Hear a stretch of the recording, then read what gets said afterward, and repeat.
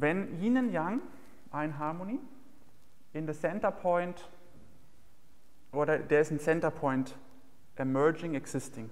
Yeah, when I talked one time with my father, he's a physician, about this topic, and he had directly this very simple example that I found very useful, that when you have a rubber band and you pull it on both directions, there is in the middle a point where the two forces, where the rubber band is not moving, right? The rubber band is moving more far out, but in the middle there is one point, this point is not moving.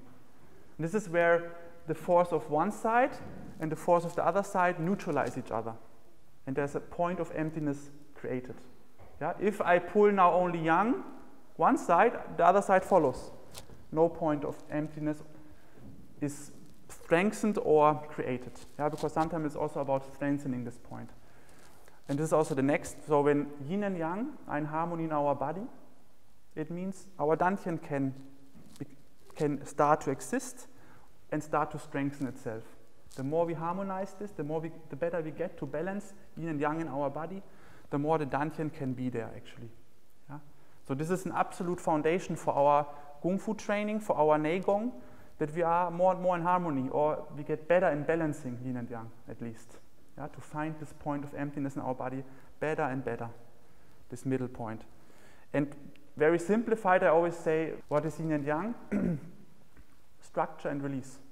Yeah? We need, the first thing in our body we need to harmonize is that we position our body good and we release our body good.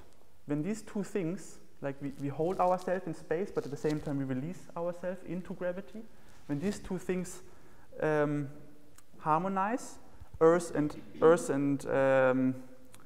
heaven and earth harmonize, and in the middle of our body can this point be created and start to grow.